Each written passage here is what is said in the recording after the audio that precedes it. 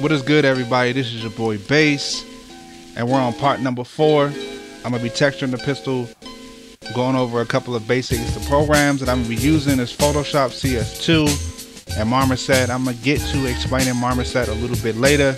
Hope you guys enjoy the video. Okay, you're going to want two things. You're going to want the UV map from the low poly and the AO bake from the high poly. Putting the AO bake as the first layer and putting the multiply filter on it, it will bring down the shadows, and then putting the UV map at the bottom. And you can also put it in the middle if you have any type of texture that you're using as far as a base color for the model. Right now I created my own metal texture, as you can see, but usually a 50% gray on a gun is really not that bad. You can kind of make it a little bit darker and then chip away at it yourself. I'll get into spec map once I get it down packed to where I would want it. I'm still currently trying to master spec mapping.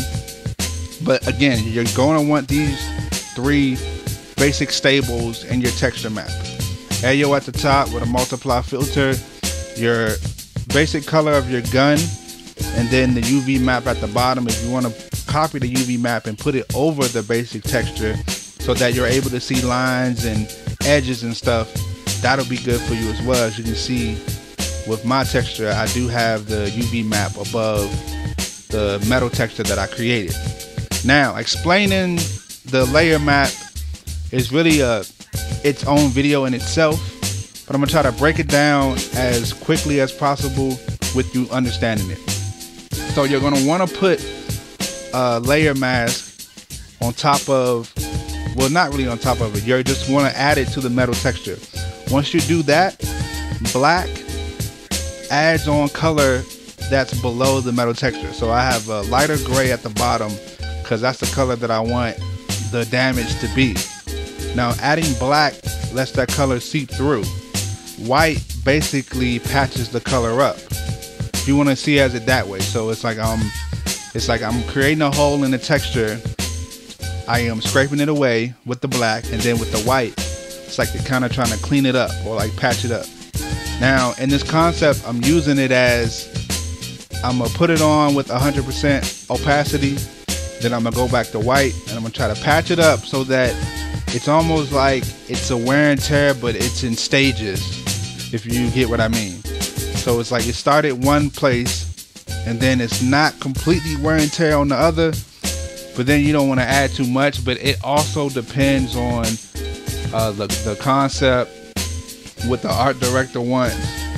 With this stuff, you're gonna have to listen to your lead, but in this project I don't have a lead, so I have to listen to my own intuition of what I want the model to look like.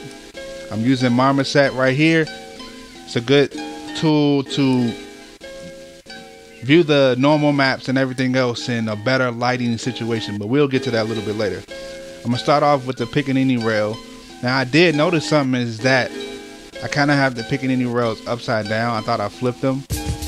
I don't feel like going all the way back, so I'm gonna have to work off knowing that I flipped the Picatinny Rails and that they're kind of upside down.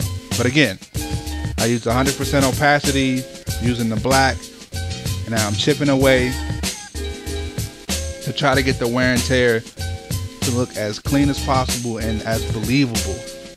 Now, to understand, where I'm coming from as far as like wear and tear, you're gonna want a square brush. A round brush can only give you as much detail as possible when you're talking about damage.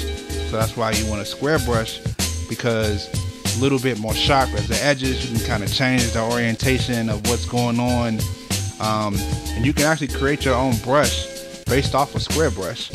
You can go in and put on shape dynamics and scatter and noise, and it can really add concepts that you are not able to get with a round brush. Now if you're a little bit lost on what I mean by wear and tear and damage, that's okay. You just have to keep in your mind that if you have an object and if you was to just drop it on the ground and it was to have damage, or you was to slide it on the ground or throw it or toss it or skip it or whatever, if you was to do that, where would the damage end up? Most likely on protruding edges and protruding parts on the object.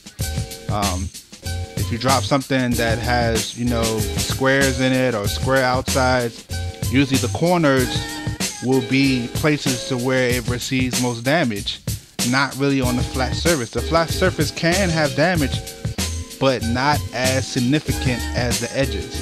And this is what I'm keeping in mind as I'm texturing the Picatinny rails right now. Again, adding in with the black and then taking away with the white. Now I'm going to go over the square brush in a little bit of detail. I do have one right now, but I'm going to just make one on the fly. Adding in shape dynamics, scattering, and noise. You can actually bring up the jitter and the shape dynamics just to give it a little bit of offset as far as damage. Right here, I added on with the black and I took away with the white. Sometimes the layer mask, it acts a little bit funny. You might have to invert it. You might have to add on with white and take away from black. I had to do this a couple of times, but right now I'm adding on with the black, and the opacity is not 100%. For the simple reason is that I want the lines to be thin in certain areas. And if I'm taking away, I might take away from the line too much. But I know, since I'm using the Wacom tablet, that it's with pin pressure, so that I don't have to press as hard. I can just, do like swiping motions or something, so that it's not as dark as I want it to be. And I really don't have to take away from it at this point in time. I can do it a little bit later. Now, if I want to describe the Wacom tablet, if you don't know what that is, it's basically a tablet that you use in order to, if you're drawing with Photoshop, usually graphic designers have this tablet, graphic artists have this tablet. I was able to get one. All you really have to do with the tablet is you have to have a driver. Go to, you can probably type it in Google. You can probably Google it. Type in Wacom tablet drivers, find one that allows you to just use it on the fly. Now I was hoping that the iPad would come out with something like this, to where it can be accessible as far as Wacom tablets with your Mac. They haven't yet. I haven't heard anything about it. It would be something that would be very useful, because then probably I would want to get an iPad for that. But right here I'm adding damage to the capsules, and you can actually copy damage over if you want to be lazy. I've seen people that have done this. They probably do it in the industry themselves just to cut back on time, but I'm adding in damage and I'm going to take it away based upon how I feel and what I'm thinking it would look like.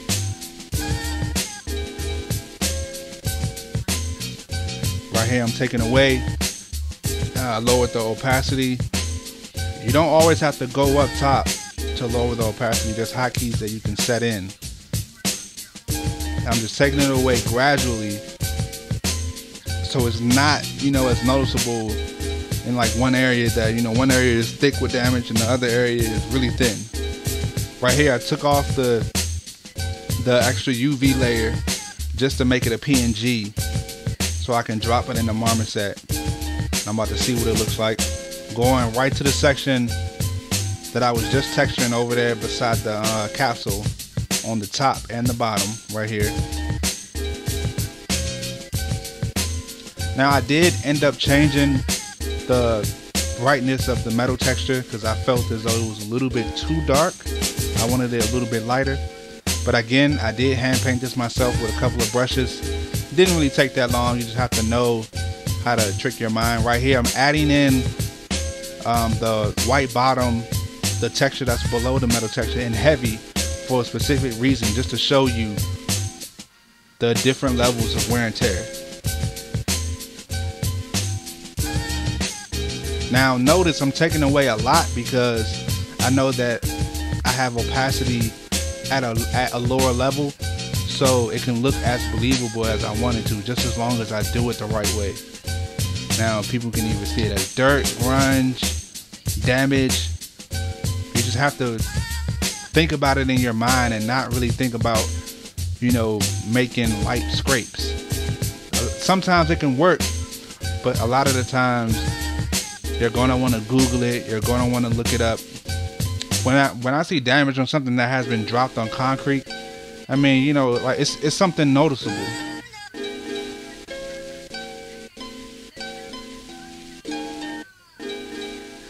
Now again, I'm using CS2. The zoom factor in CS2 is a little bit different. Had to get used to that. Had to get used to using the screen in the top right hand corner to move certain stuff around. Right here, I thought about adding in a little bit of dirt, maybe some rust, just to see what it would look like on certain edges. Maybe water got right there, got wet or something. I'm kind of like pulling the dirt towards certain spots.